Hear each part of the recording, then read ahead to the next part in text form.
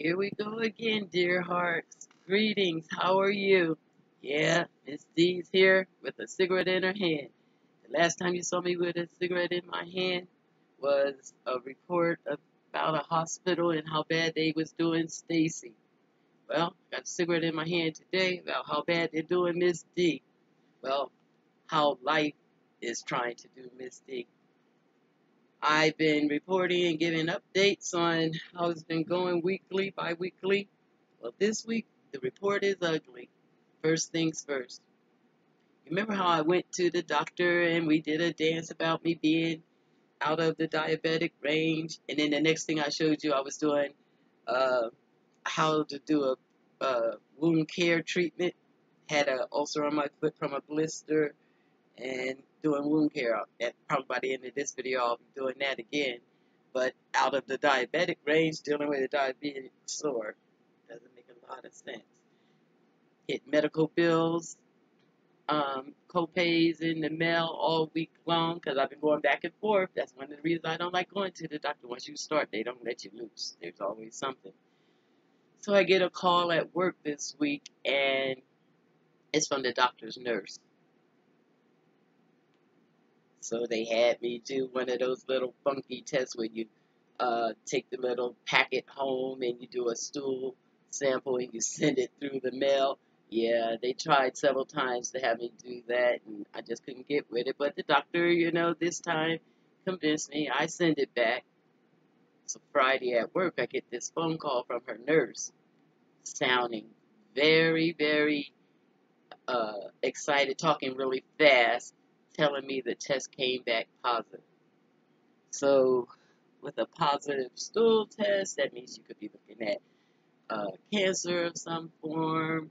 I need to come in now and go to another department and do another test. Oh, she made it sound so urgent, and of course she's talking fast. I'm not gathering the information. First thing she tells me is the test comes back positive, so I naturally get nervous, scared, my mind starts racing. So, she's telling me I gotta call this department, get these tests done. I'm gonna get dressed while I'm talking to you all. Me and my daughter's going out. I gotta do something to get my mind off of this aggravation that's going on this week. So I get this number from the doctor's nurse, and I call this department. I can't think of the name of it, but it's one where they do tests for cancer, and they, I guess, go more intense than the one I just had. I don't know why that one test doesn't do anything at all, and you have to keep going back. Every time I go to the doctor, I got to go back to somebody else. It's expensive and nerve-wracking.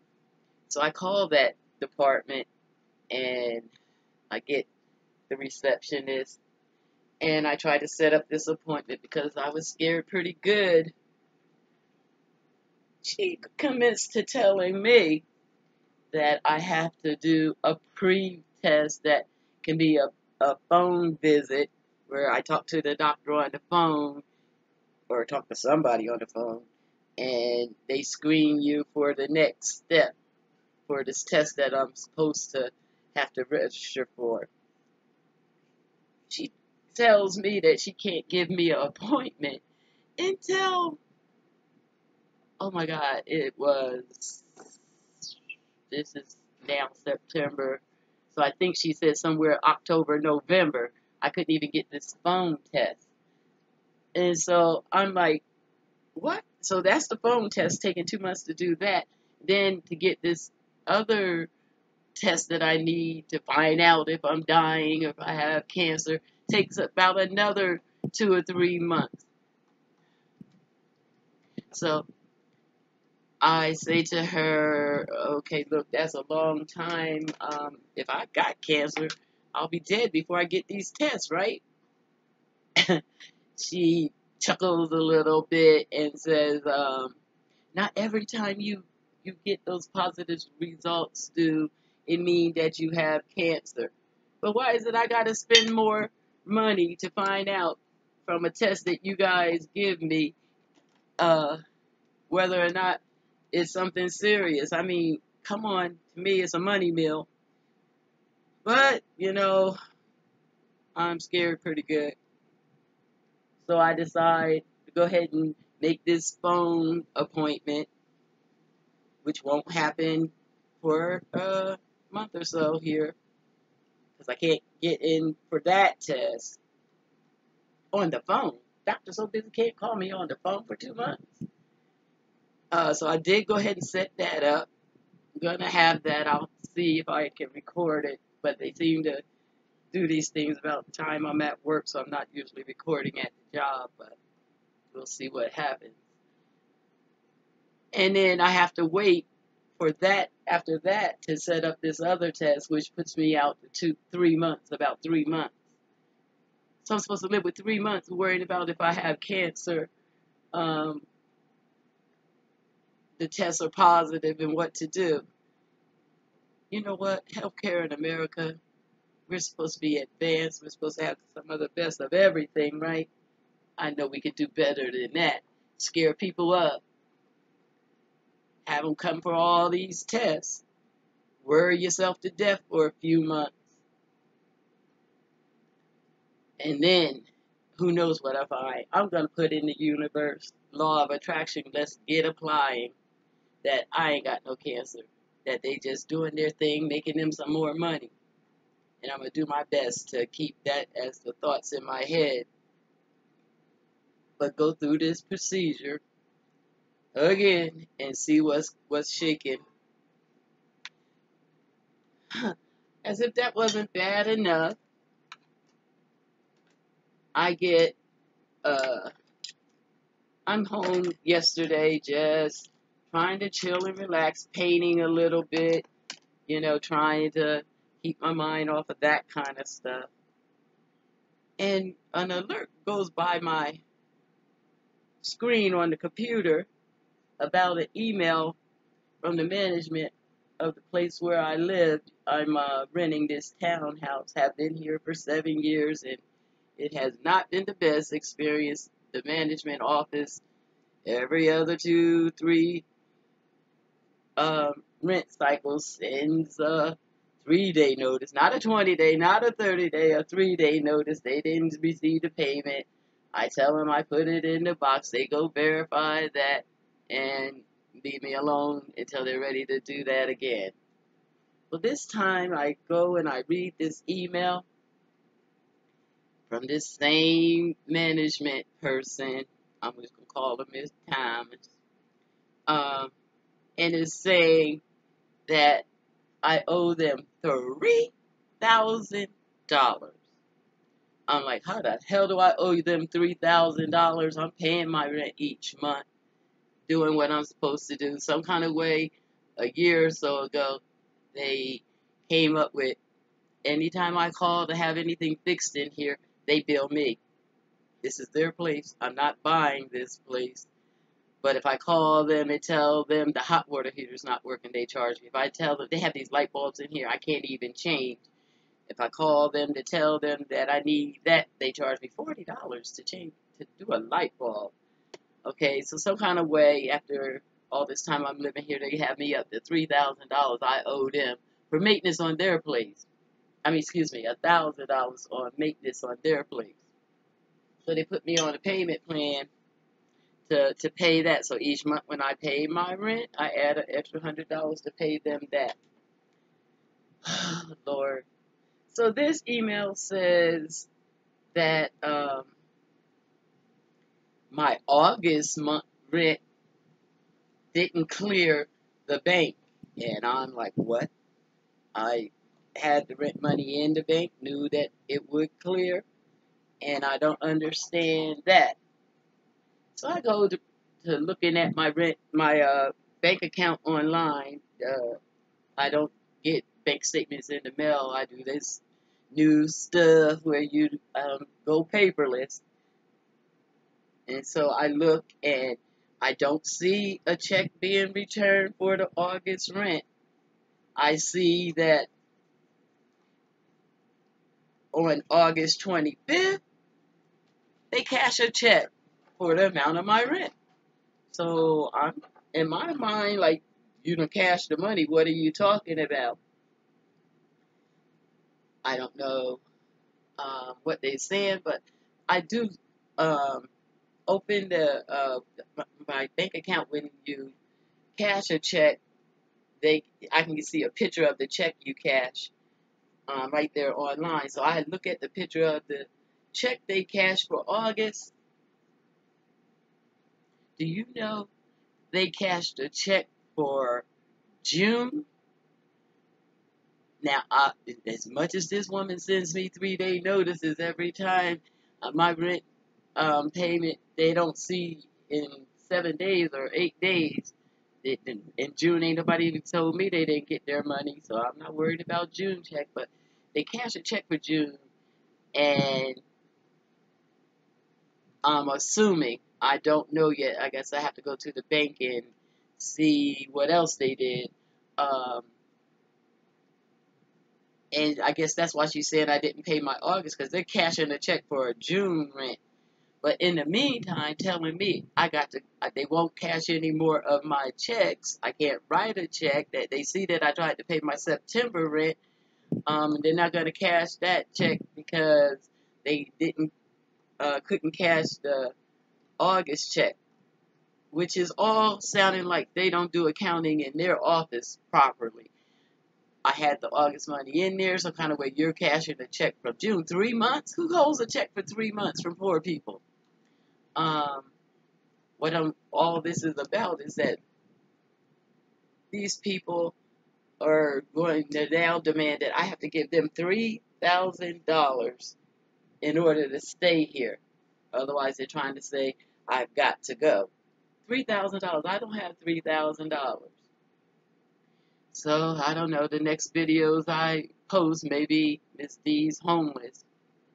Yeah, it's ugly. I don't like the sound of it. I don't know how to deal with it. Well, I know how to deal with it, but I am frustrated. So this rant is about systems in America and how poor people get sucked up into a cycle. You know, Washington State, Seattle has some of the highest homeless in the country. And I had read an article not long ago about some of these property managements, especially the ones done by Seattle Housing or Seattle Housing Management, people that live in places that they manage. You know, I'm not on Section 8 or low-income housing or anything like that, but it's a property that the city kind of manages, that those are becoming a lot of the people that are homeless in Seattle. And I see how they're doing some poor accounting on their side. They can give you bills that are high as $2,000 and $3,000 at a time, or you got to get out. Just like the second time that they come up with some kind of way I owe them so much money that I got to come up with thousands of dollars at a time. Frustrating, yes. I'm saying all this to say I got an issue. I got a problem that I got to get straight. I do know that I'm going to find a way to give these people that money, but it's going to be even more costly. And I think about regular people, everyday people that don't have the kind of money to come up with $3,000 at once to pay these people to keep from being homeless. I'm so mad and frustrated, that I don't know how to stop this problem from happening. I have been in the process of, cleaning up credit and doing all that so that I could leave. I want to leave here. It's been nothing but aggravation, and I'm ready to go. I've been working and trying to get ready to buy a house. I just was talking to the people I'm working with on that. It doesn't look like I'll be ready until December. And in the meantime, I have this issue, which probably, if I don't get it straight, can mess up my credit and then take me out of the market of being able to buy a house. So I'm frustrated. with the whole process, the whole way we do what we do here in the country around finances and poor people. Oh, dear hearts, dear hearts. I know I'm not the only person in the country that's dealing with ugliness like this. And so I wanted to, I'm always keeping it real here. In keeping it real, I'm uh, just talking about financial difficulties and how we really are to deal with them. So I spent a lot of time yesterday on the internet. Um, First, just doing what I do to de-stress, looking at some acrylic painting. I even painted a portrait, a picture, which helped me. And while I was doing that, I was listening to some law of attraction videos. And, I do think that we're not living on the planet the way it was designed for us, that we have to have different mindsets and there's different mechanisms and ways that we can live. And law of attraction does attract me. It does kind of make sense to me. So what my plan is to get out of this mess is to use the law of attraction and the law of reality. Do what I can do to talk to these people, pay as much of this as I can pay, and trust the universe to send me what I need to get out of this jam and to move on out of this place and into a different space for my reality, where I'm just going to buy a house and I'll manage my accounts and affairs to keep myself from being homeless and having people talking and threatening all that to me. So how the law of attraction works is you visualize what you want, you meditate with good positive energy on what you want, and you allow the universe to bring to you what it is that you desire and need. I do believe that that's about all I can do is do what I can do and trust God or the universe, which is the same, to do the rest. So that's what I'm going to do. I'll give you an update and let you know where I'm at. Thanks for letting me rant. Peace, dear heart.